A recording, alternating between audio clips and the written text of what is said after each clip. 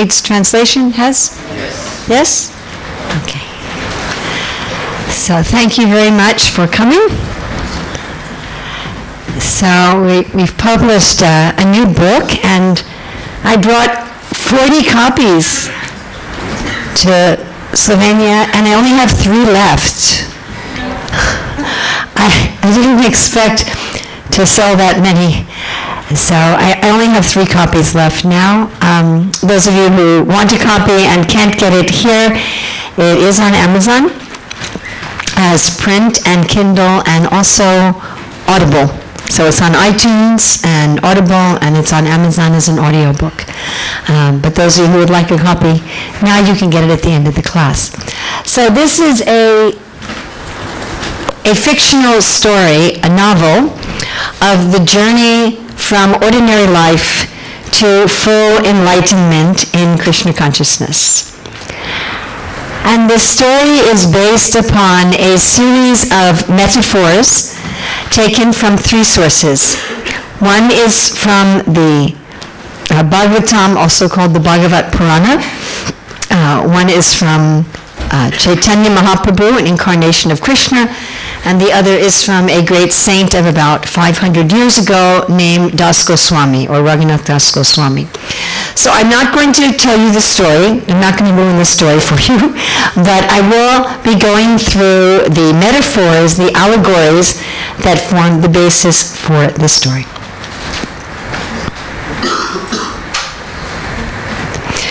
Okay, so we start out with a personality called Jada. And that was not his real name. Jada means stupid, foolish, dull, idiot, basically. And he was called this name by his half-brothers and by the other children. It kind of stuck as his name.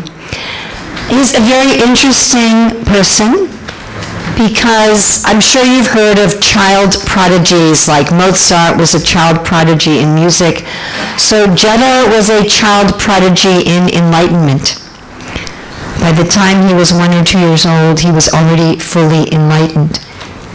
And sometimes, as we know, great persons who are enlightened, they may go to a monastery where they take a vow of silence. But that was a little difficult for Jada at the age of 1 or 2 years old.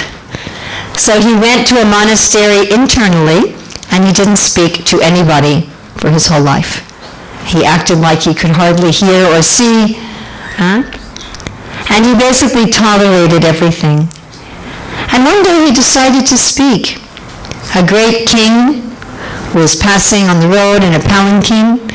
One of the palanquin carriers became sick. The king forced Jada into slavery to carry the palanquin. But Jada wouldn't step on any bugs on the road. So the palanquin was shaking. And when the king came and said, "Why are you shaking my palanquin?" Then Jada said, "I'm going to tell you a story." He said, the soul is originally spiritual and belongs to the spiritual atmosphere. But when a soul wants to try to enjoy separately from the spirit, it enters into this material world, which is like a great forest for enjoyment. In this forest of enjoyment, the souls who have forgotten their spiritual nature look at the items of the forest and try to figure out what they could get to sell and make a profit. So that's why I start my story with merchants in a forest looking at everything in the forest to sell in a city and make a profit. Oh, there's some fruit I could gather and sell. There's some valuable wood. There are some seeds. There are some spices. Here are things I can gather to make a profit. So such is the essential mentality of a materialist.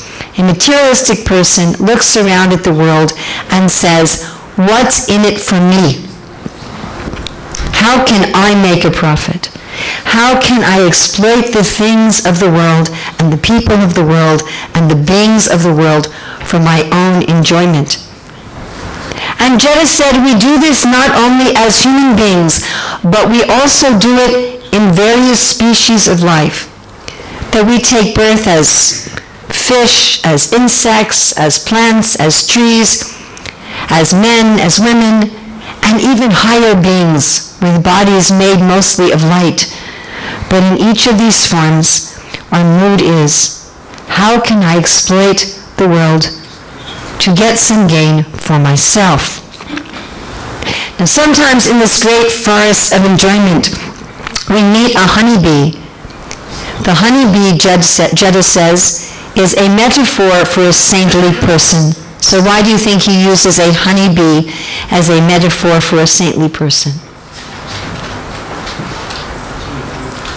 They always gather nectar. They are always gathering nectar, yes. They are taking the essence of the flowers. They are always gathering the nectar. So if we are lucky enough to meet an enlightened person, a saintly person, in the form of a honeybee in this great forest of enjoyment, then such a saintly person, such an enlightened being, will tell us how we can also be experiencing at every moment the essential nectar of life. But such enlightened beings are also going to tell us what is the nature of living a materialistic life. So the next metaphors from Jada are going to be about what is the world like for a materialist. And this is a very sad part of the story, so please don't get discouraged because it gets better, okay? So just stick with me here, okay? These are kind of heavy, sad metaphors. So the first one is about the mosquitoes and the flies. So if you've ever tried sleeping with a mosquito, right? Zzz, zzz. And all night you're just hitting yourself, yes? And you can't get any sleep. So this is a metaphor for the people who criticize us. You have so many problems. You're not very nice. You have to make so many changes in yourselves. Why did you do that? Then we have the crows, the locusts. Do you know how to translate locusts?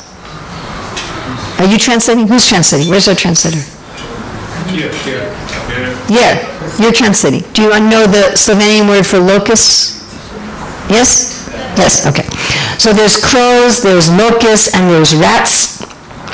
And this is a metaphor for when we work hard for something, and right when we're ready to enjoy it, it gets taken away. Right? You work hard for weeks or months or years on something, and someone else gets the credit. Right? Or you work for something, your boss tells you, I want you to do this, and you really throw your heart into it, and after you finish, your boss says, you know, we really didn't need that anyway. I used to live in a home with a cherry tree, and we were watching the cherries, and the birds were also watching the cherries. Then we have fatigue, hunger, and thirst. So when we are tired, hungry, and thirsty, then often we are unkind even to those people that we love. Just some small disturbance. Those of you who are familiar with the Bhagavatam know that Emperor Parikshit was insulting to the great sage Sanaka just because the emperor was hungry, tired, and thirsty. So little disturbance in our physical body, and we can become unkind even to people that we care about. Then there are the castles in the sky. This is a metaphor for the things we want in life that we never get. I want to be rich. I want to be famous. I want a beautiful wife, a handsome husband. I want wonderful children. I want a beautiful house right on the ocean. And maybe we never get those things. We want them, we want them, we want them, we want them. We work for them, we try. And there are certain things in life, there are desires, and we just don't get them. It's like this mirage of a castle in the sky. Then sometimes there's a swamp or a marsh, and from this wetland there are vapors or gases. And sometimes these gases glow, they're like phosphorescent, and they may look like gold. So this is a metaphor for things we want and we get. But when we get them, we find that they're not what we expected. Maybe you get that wonderful husband, but then he's not so wonderful. Or I have a friend who worked for so many years to be a lawyer. So much study, so much time, so much money. And then she discovered she didn't like being a lawyer. So the things that we work for, we get them, and then we're like, this wasn't what I really wanted. And then we may look for relief in various systems that appear to be religion and spirituality, but are really systems that are cheating. Just like, I don't know if you have them in this country, but where I'm from in America, we have these people who claim to be Christians, but they say the purpose of Christianity is to become rich. And if you want to be rich, send me your money. Just send me $5. Oh, now send me another 50. Oh, now another 200. And if you keep sending me your money, someday you'll be rich like me. I'm so rich, I can buy my own airplane. So this is just like trying to cool off by jumping in a very shallow river, and underneath are sharp rocks. When you jump in such a river, you simply break your bones. So many systems that appear to be religion or spirituality, but are really more like teaching a system of false magic. And then we may find ourselves in a storm. It could be a dust storm, a rainstorm, a snowstorm, where we cannot see clearly. I'm sure we've all sometimes been driving and it's such a bad storm that you can't see, yeah? Have you had this experience? So this is like when someone has such strong sexual desires that they lose their intelligence. I'm sure we all know of somebody, maybe it's ourselves, who had such strong desires that someone gets involved with the wrong person, right? We say, wow, you're with this person, not a good person. Oh, but I love him, I love her, right? And they can't see. Then there are the crickets. The crickets make noise, but you can't see them. And the owls are the silent hunters. So these are like enemies, and we don't really know who they are or where they are. Something like, somebody comes to you and says, because I'm your really good friend, I think I should tell you something. Yeah, there's a lot of people here that you know, and they're saying that you have a lot of problems, and you really have to deal with these problems. Oh, really? Well, what problems are they saying that I have? I'm sorry, I can't tell you. That's confidential. Well, who's saying this? I mean, maybe I could talk to them and try to fix. I'm sorry, I can't tell you who's saying this. That's confidential. And then your mind is going and thinking, what did I do? What did I say? Who is saying things, right? We become so disturbed. Then there's the snakes. The snakes are a metaphor for the enemies who actually harm us. They don't just say bad things about us, but they actually harm us. Then there are the very steep mountains covered with thorns. These are like so many ceremonies and events that, you don't really want to go. I don't really want to go to Aunt Sally's anniversary party. Okay. Hi, Aunt Sally. So nice to see you. Or sometimes we organize the events, and we have to spend all this money, and we're thinking, okay, I got to invite him, and I have to invite him, and they don't talk to each other, right? So it's so difficult, like these very steep mountains covered with thorn. Then we have the metaphor of the cannibalistic demons. So these are the government tax collectors.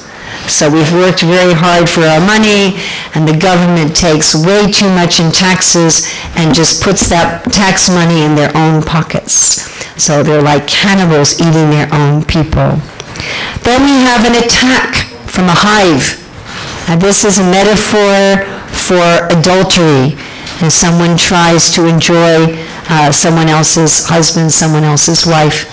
This is like you're trying to steal someone else's honey and you get attacked. Then there's the metaphor of the python. This is a metaphor for sleep. Not just physical sleep, but spiritual sleep. The python first stops the heart. And in the same way, when someone is spiritually asleep, it's like their heart is not active, their heart is not open, they're closed and they're asleep, as if they've been strangled by a python. And after all this trouble, there is the lion of death, who comes and takes everything away. All right, we're finished with the really sad part. After these metaphors, the king Rahugana said to Jada, I want to give up materialistic life. I want to find the essence of life. So for this, we are going to turn to the metaphors of Lord Chaitanya, who is an avatar of Krishna. These are metaphors that he told to his student, Sanatana Goswami. He says, when you go to seek the essence of life, you must be very careful. Because there are teachers of genuine religious systems and genuine spirituality, but although their system is genuine, their presentation is not. So this is different from the shallow rivers where you didn't even have a genuine system. Here you have a genuine system, but the people teaching it have become bewildered, as if they are under a spell from one or two witches. So that witch over there on the right, that is the witch called Bhukti, and the witch on the left is the witch called Mukti. So the witch of Bhukti on the right is covered with coins. And this witch says, worship God, take up spirituality, take up religion, so that you will be happy in the world and go to heaven. Use God and use spirituality so that you will gain great prosperity and great fame and great power. And the witch called Mukti says, take up spirituality, take up religion, so that you can find your own freedom, that you can merge with the light and lose your identity and be free of all material trouble. So neither of these are the purpose of a genuine spiritual path. A genuine spiritual purpose is love for the divine. But when people take a real spiritual path and they're haunted by these two witches, their presentation becomes distorted. Most people teaching some system of religion or spirituality in the world today, in whatever tradition, are haunted by one of these witches. Now, of course, we should have great love for these teachers of religion and spirituality, because at some level, they are seeking the essence of life, even though they're seeking the essence of life for an ulterior motive. And what is beautiful is that eventually the desire for the essence will conquer over these various spells. But for now, if we're looking for the essence, we're not going to go someplace where we'll be haunted by witches. So we go to a fortune teller, Sarvagya, the one who knows everything. And he says, yes, the essence of life is there for you. It's a great treasure. In fact, you have a relative who left you this treasure as your inheritance and buried it somewhere in the city. But because he died without telling you, you don't know where it is. You could look for it in the northern part of the city, but then you have to be careful of the snakes.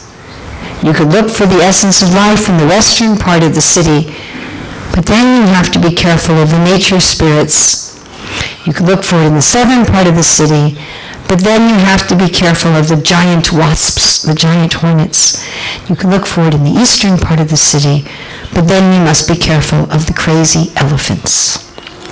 So we're going to first look for the essence of life, the treasure left to us in the northern part of the city.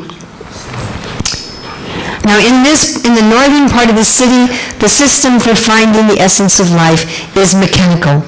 It involves mastery of the body and the mind and the senses. Usually such persons follow strict rules of behavior, and they have certain postures of sitting or even standing. They stand in a certain way that changes the workings of their body. Then they breathe in a certain way that changes the life air, and they regulate the circles of energy within the body. By doing this, they put their mind in a state of peace and stillness. And in that state, they can realize the essence of life. Now, sometimes what happens when people do these systems is they also awaken innate powers within each of us, but these powers may distract them. But the bigger problem is that when people do this system right, they awaken a snake. This is a snake of cosmic energy. But sometimes what happens is people get devoured by this snake. In fact, some people even desire to be devoured by this snake, and on waking up this snake, they lose themselves, they lose their identity, and they fail to find the essence of life. One may look for the essence of life in the western part of the city. Here one will try to find the essence through understanding nature, maybe by studying the philosophy and the great religious scriptures of the world, maybe by being a scientist and studying chemistry and mathematics, physics, maybe by studying the soft sciences like sociology and psychology, somehow to try to examine the world and philosophy. And if I can understand what's going on, I can become detached, I can realize I'm the observer, and I can discover the essence of life. But the problem is that nature's secrets are guarded by nature's spirits. In Sanskrit, they're called yakshas. Here you can see a yaksha. In Iceland, they're called the hoodoo folk. And the Icelandic people, even the government, take them very seriously. Even the Icelandic government, if they're going to build a road or a new building, they always first make sure they're not going to disturb the hoodoo folk. So in every society, it's known that there are these spirits who guard the mountains and the forests and the rivers, and they also guard the secrets of nature. And they confuse the mind of people who try in this system of understanding the essence of life. So one may come up with one theory, okay, everything's like this. Now I'm really going to understand what things are like. I'll become detached from trying to enjoy the world. Oh, but then there's these things that one's theory doesn't explain. Or then they have to have another theory to explain these things. And this theory, they contradict each other. Oh, and then there's these things that neither of these theories explain. And then they have to have another theory. And these theories all contradict each other.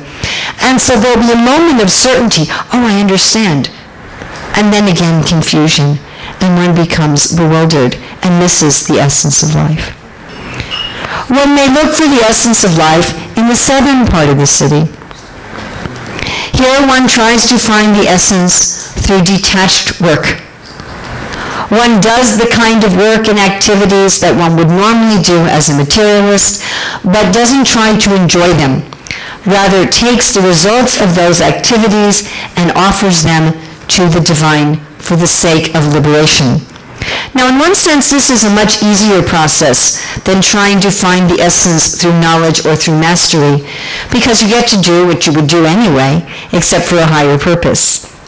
It's a little difficult, though, because normally we work to enjoy what we do, and this time you have to work and give up what you would want to enjoy. So it kind of goes counter to our instinctual way of being. But here the real danger is from the huge wasps, and I don't know how well you can see, but in the top right picture, that very big wasp is on a finger. So the wasp is about this big. These are the giant wasps that live in Bengal, and this metaphor was given by Chaitanya Mahaprabhu when he was in Bengal, so he was referring to these huge wasps. Now, wasps are the natural enemy of the honeybee, and you remember who the honeybee is? Who's the honeybee? Yes. So the honeybees in a group can kill the wasps, and the wasps can kill the bees. Now, the wasps are also social creatures, but instead of being cooperative like bees, they're competitive. So they have a social structure, they have a hierarchy, but the stronger wasps will take food from the weaker wasps. And the male wasps are very cruel to the queen wasp. So the queen wasp actually doesn't want to mate. She tries to fly and get away. and instead of continuing the hive. So there's great exploitation and cruelty between the classes and between the genders. So when one is doing detached work, one has to have a designation, a label. One has to be able to say, I am an electrician, I'm a banker, I'm a doctor, I'm a son, I'm a husband, I'm a mother. One has to, in order to work in a detached way, one has to know what work to do. The problem is that when we have a label, a designation, then we can think, my label is better than your label. And we become exploitive.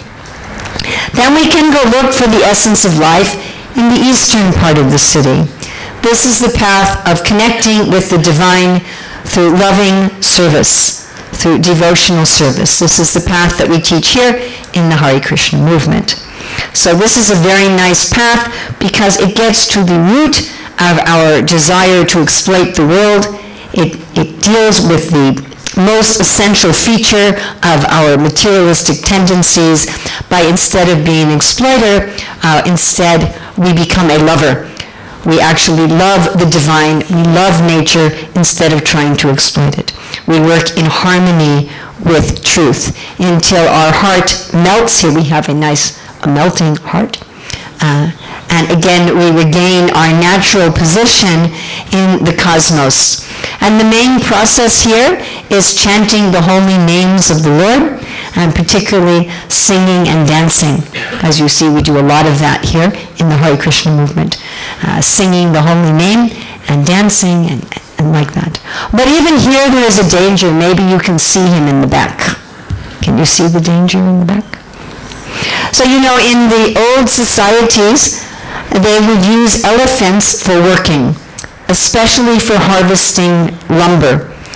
Because elephants, instead of machines, you don't need to make a road through the forest, and you can only harvest the trees that you really need. So they're a much more ecological way of harvesting lumber. And elephants are wonderful creatures. They're very intelligent, and they have a very good memory. They're very loving. They tend to always be loving and kind towards their trainers and anyone who's taken care of them. But elephants also have a very strange feature that is not found in many creatures among the animal kingdom. So in most animals, the female of the species has a regular time of fertility, but the males do not. So with the elephant, the males are fertile at any time, but they also have times of increased fertility and desire, but it's not at a regular time. And when the bull elephant goes into this time, it's called must. So there's a liquid called temperin that comes out of their forehead, and they urinate constantly. Their back legs are always wet. They're very sensitive to sound and to movement, and they can become wild. They forget all their loving relationships. They may even kill their trainer. They will knock down a house. They'll destroy a garden. They'll destroy anything. And when the young bull goes into must, the older bulls get out of his way and says, you can have all the female elephants. I'm getting out of here. So in the old societies, the simple societies where they worked with elephants, they would notice the very first sign of an elephant going into must, and immediately they stop giving all food, and they don't even give much water, and after 2-3 days it goes away. In the modern Western world, with the elephants in zoos or in circuses, instead of doing that, they put the bull who goes into must in a very strong cage. But then must lasts for weeks or sometimes even months. So this elephant in must is a metaphor for criticizing other seekers of the essence, criticizing other spiritually minded beings, that becomes just like this maddened bull elephant that destroys our beautiful garden of devotion. And rather, as soon as our mind starts becoming critical, as soon as we see those first signs of the mind becoming like a bull elephant in must, immediately we should starve that critical tendency. And then it will go away very quickly. So once we make a decision to seek the essence of life through love and devotion, we will now turn to the metaphors of Raghunath Das Goswami, just sometimes called Das Goswami. And I was teaching this whole book last time I was here in Slovenia, so this is just a very brief overview of some of his metaphors. So he says, when you decide to take up the search for the essence of life through loving devotional service, you need to make sure that you always have great love and affection for all your teachers on the path. You need to have love and affection for the sacred mantras, for the holy name, not to just do these ritualistically. To have love for the sacred places, like this one, that act as a portal or a connection to the spiritual. And love for humility, love for the process of surrender, love for the process of giving up our exploitive, egoistic mentality. And he takes us through 4 steps of metaphors, which we have to be careful of in giving up our ego, our anger, our arrogance, and our pride. The first is in the form of sound. So sound created the world. What was the sound that created the world? What? Oh, you can do better than that. What was the sound that created the world? That was a little better. So, you know, sound also creates our own life. I'm sure many of you have studied this, that how we think, how we speak, actually generates our life, yes? You aware of this? So if we're engaged in hearing gossip and politics and materialistic talk and negative talk, then the metaphor for that kind of sound is like a prostitute who appears to be attractive but simply wants our money. And you can see this prostitute is taking his wealth right out of the heart. When we're not careful about the sounds we make, when we're critical of ourselves, critical of others, when we're just engaged in mundane talk, then that mundane talk, though appearing very attractive, takes that wealth of devotion out of our heart. In the same way, talks about, oh, I just want to lose myself, I just want some kind of liberation where I lose myself, is the metaphor of a tiger who eats our very self, which is really a loving being. We conquer the prostitute and tiger by having a jewel of service. This is where the sounds we make are beneficial. They're in service. Whatever we hear, whatever we speak, should be for the genuine benefit of ourselves and others. Having this kind of a jewel protects us from the prostitute and the tigers of negative talk. Then what about our actions? Even if our talk is proper, we may not be behaving properly. We may say, I want this, I have this goal, but our actions may not be in line. I mean, we know I shouldn't watch that, but we may watch it anyway. We know I shouldn't eat that, but we may eat it anyway. We know I shouldn't do that, but we may do it anyway. The metaphor for this kind of behavior is like highway robbers, thieves on the road. And these thieves are our own lust, our anger, our envy, our greed, our illusion, and our madness. And the ropes they have are made up of these actions that are against our own ideals, that work against what we want to achieve.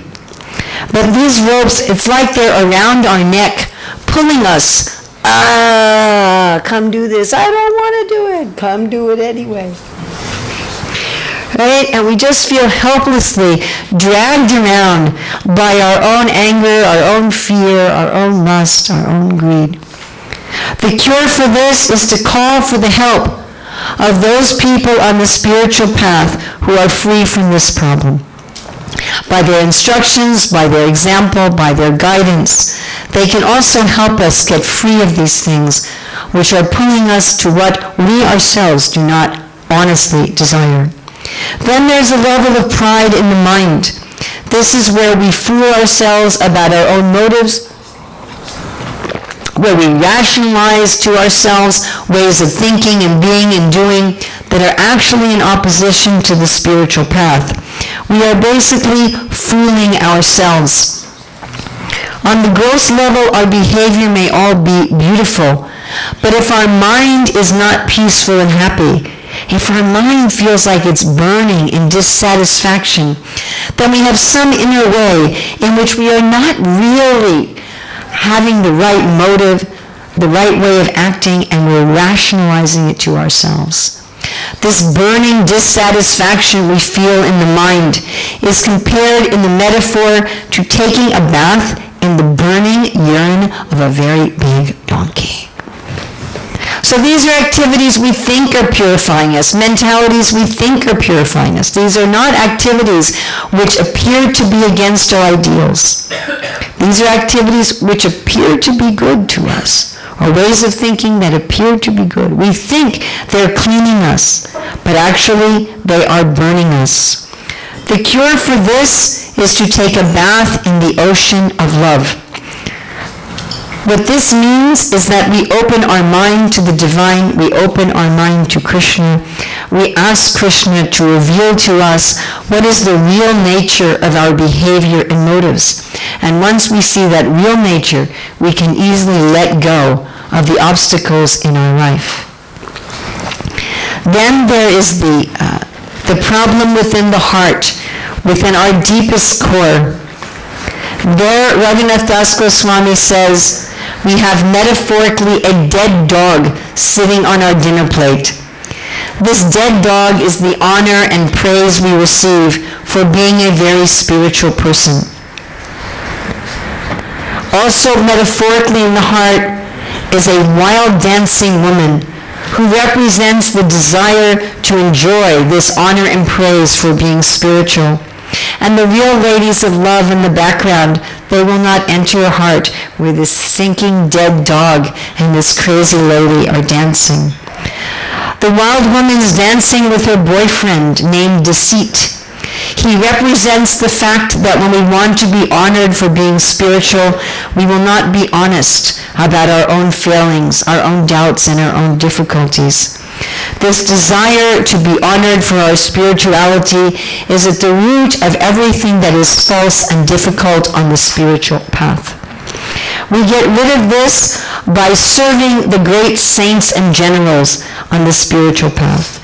Instead of wanting to be honored as a saint, instead we serve the saints. By this humble service, they can elevate us beyond this last tinges of pride. Then, with honest humility, we can go and to the Lord, we can go to the saintly persons and say, I have so many difficulties, there's so many obstacles, there's so much confusion, there's so much doubt. It's just like a huge ocean. I don't know how I'll ever get through it. Please give me help, give me mercy. Then something wonderful happens. Can you all chant to 3 in Slovenian? And then this big ocean of difficulty becomes simply, oops, that didn't work there. It didn't work. I have to do it on my computer. I don't know how to do it here. Anyway, that whole, oh, there it is. It worked. Okay, that whole big ocean of difficulty becomes just like a tiny puddle that we can cross over. And then we actually experience the essence of life. Our life becomes full of joy and light. We then enter into the garden of sacred fragrance. There we realize what is the nature of the divine, what is our real form, what is our real personality. And then, although we may appear to continue to work and live in the world like an ordinary person, internally we are fully spiritualized, and everywhere we see the divine, and it is like we are drinking glowing nectar at every step. So thank you very much for taking this journey with me. This was all done by the grace of our founder, A.C. Bhaktivedanta Swami Prabhupada. Now we're going to have the arti ceremony. As I said, I have written this novel based on these metaphors, so I took these metaphors and I created a story around them about how to attain the essence of life. So if any of you want one, please come see me right after the presentation. I'm very sorry that of the 40 copies I brought here, I only have 3 copies left. So if you want one and can't get one now, they are available from Bhaktivedanta Library Services in Radhadesh and also from Amazon. So thank you very much. Hare Krishna.